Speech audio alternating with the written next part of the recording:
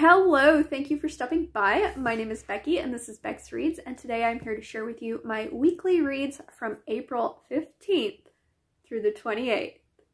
She looked at a calendar, everybody. Good job, me. I am actually filming this on Thursday, the 25th, because I do leave for a Polycon tomorrow, and I will not be back until late on Sunday. So I don't see myself finishing any more books within the weekend.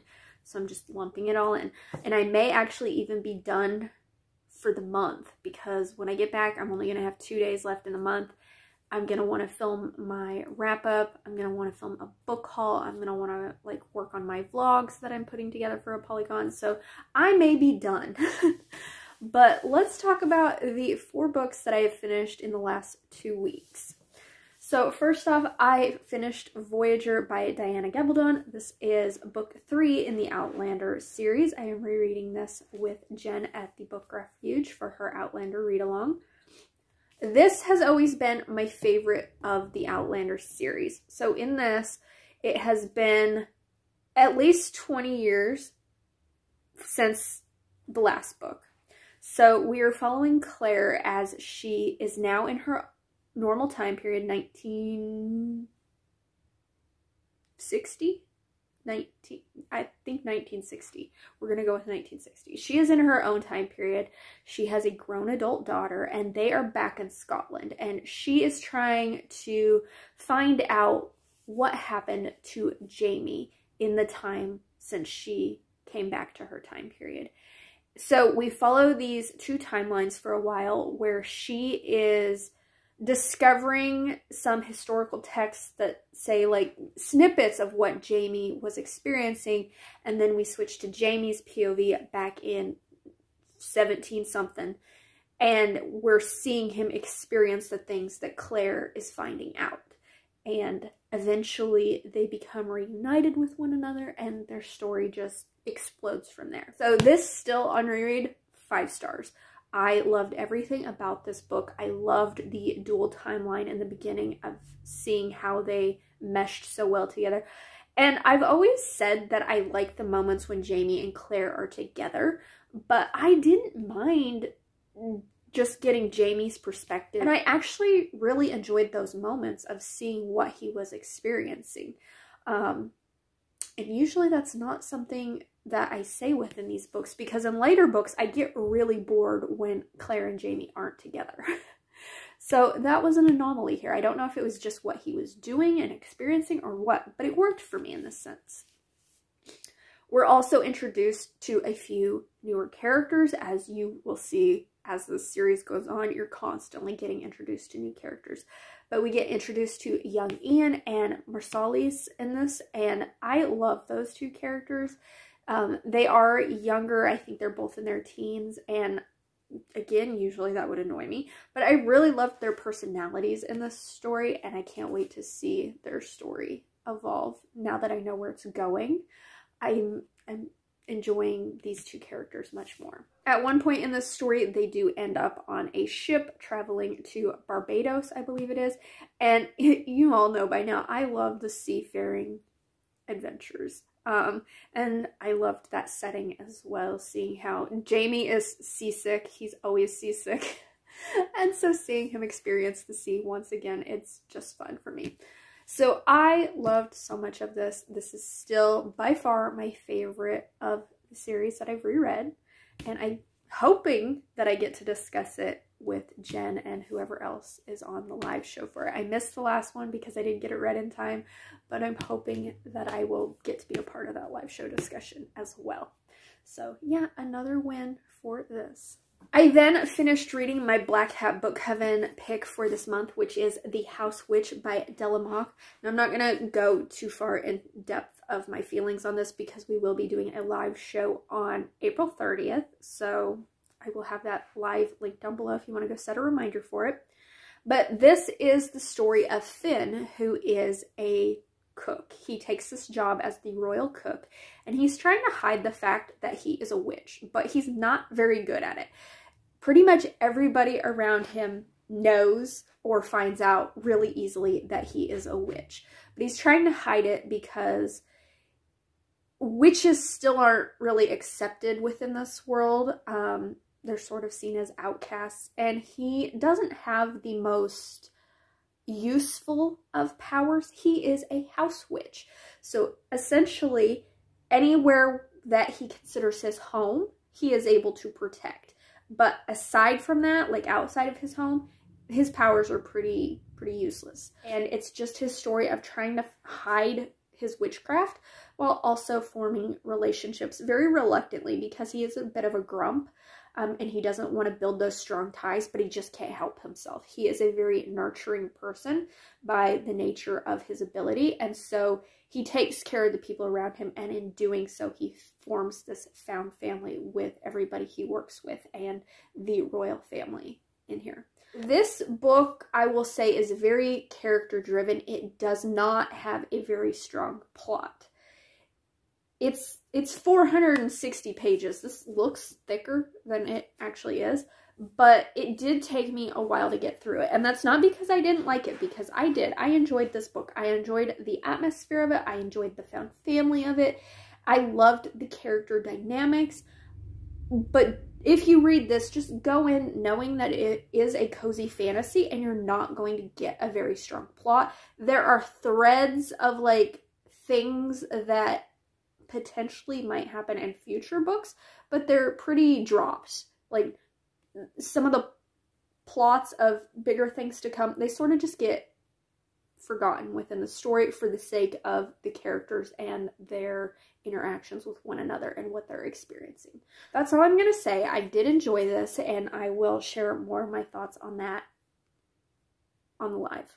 I then finally got my audio hold for Two Twisted Crowns by Rachel Gillig. So I completed this duology. Go me for finishing a duology this year. Yay. This is book 2 in the Shepherd King series. So I absolutely loved the first book, One Dark Window. And in this one, we are following Elspeth and Raven. They are on a mission to find the last card that they need to combine them all to get rid of this mist, this blight that is part of their territory. The only problem is the only person who knows where the last card is that they need, which is the Twin Alders card, is the nightmare within Elspeth's head. So this nightmare takes control of Elspeth's body as he is trying to very reluctantly share where this card is to get rid of the blight within this territory. And then we also get more of Elm and Ione's story as well, and their budding relationship within this story. So I liked this one. I did not like it as much as the first book, because in the first book I got really connected to Elspeth and Raven. And in this book they almost become the side characters of the story. I feel like Elm and Ione really took the focus of it, and because I wasn't as connected to their characters, I wasn't as invested in what was going on.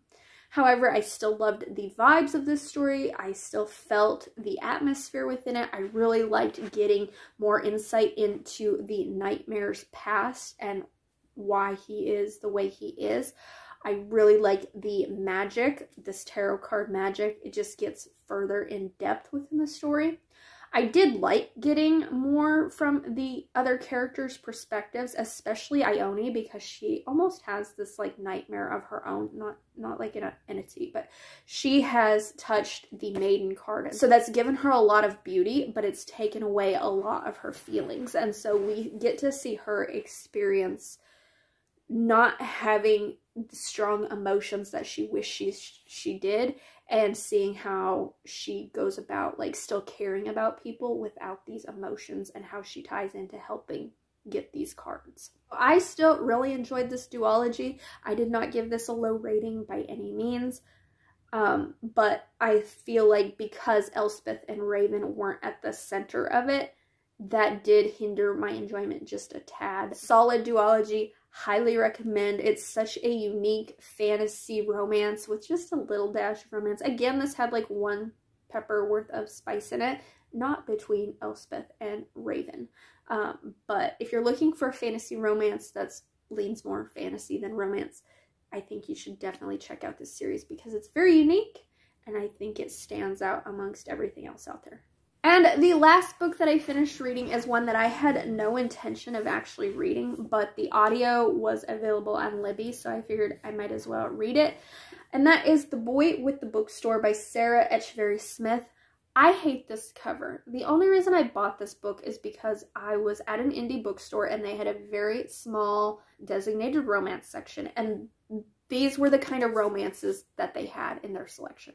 And I wanted to, you know, encourage them to continue building that romance section and give them my money for the sake of that. So I picked up the romance that I liked the cover the most, and that's saying something because I hate this cover.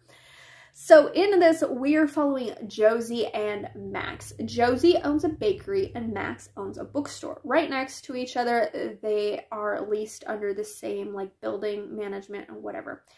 And they have been attracted to each other since they first like became aware that they work next to each other. The only problem is it's taken them forever to ask each other out or whatnot.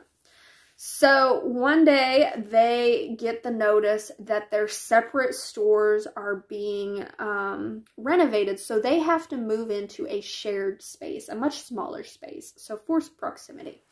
And it forces them to spend time with one another, get to know each other, and confront their attraction for one another. This was fine. I liked some moments of it. It is a dual cast narrated audiobook, which I appreciated. I felt like Josie's character, she was relatable in some sense. She's in her 30s. She's never really had a too serious of a relationship. And she's kind of awkward. Like their first encounter where she's attempting to like ask him out, she starts talking about how to get marrow from bones and licking and sucking and all that. And she's just mortified. And girl, I understand.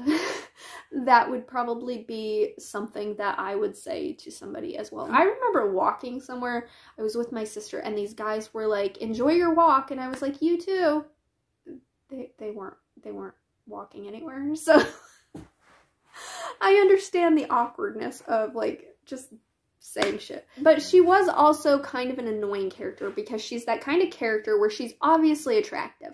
She's short, she's curvy, she's got luscious, wide, long hair and pouty lips, and she wears glasses. So therefore, she doesn't think that she is Max's type, that he would never be attracted to her.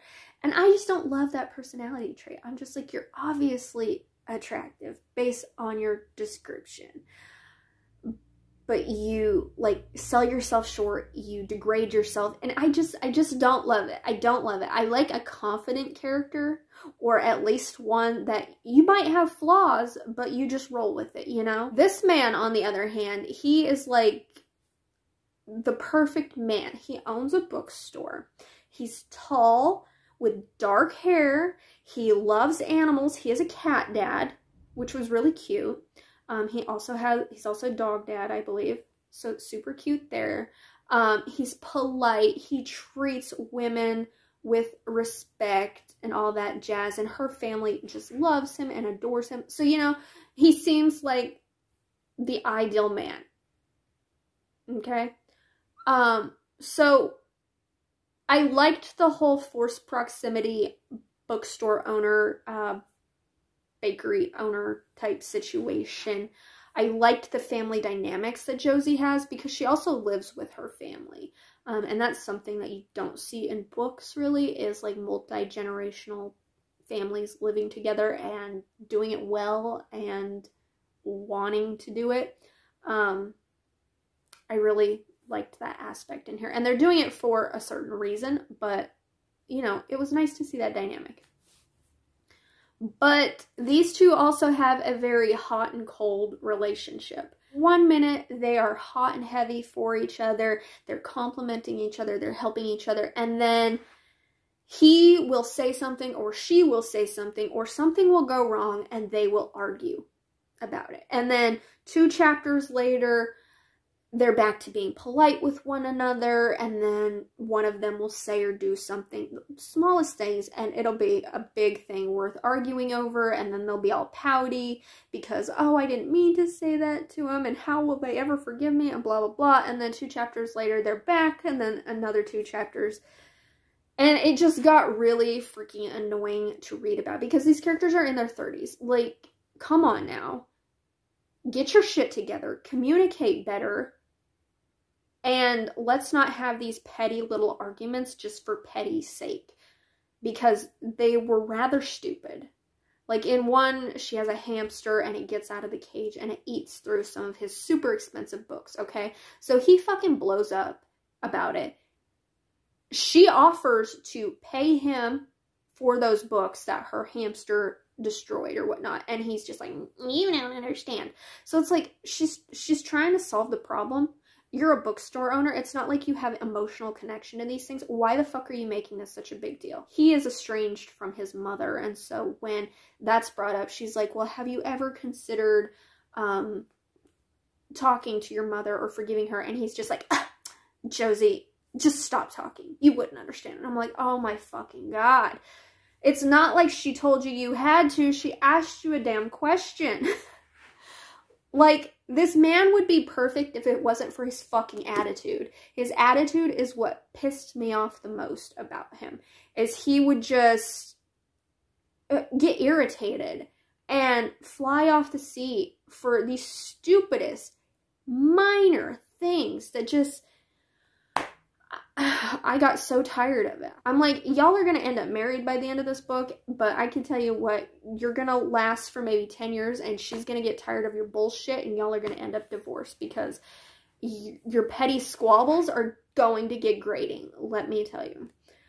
So this was an okay book. It wasn't anything spectacular. I got really, really annoyed with the relationship dynamics because that was what was furthering the plot within this story. And it had a very cliche epilogue. So it was a read. That's what I read. Those were the 4 books that I finished in the last 2 weeks. Let me know down in the comments. Have you read any of these? What your thoughts are? Let me know what you've finished recently. But if you don't want to comment that but would like to let me know that you made it to the end of this vlog, could you leave me a broom emoji for the house witch. And with that, thank you so much for watching, and until my next video, happy reading. Bye.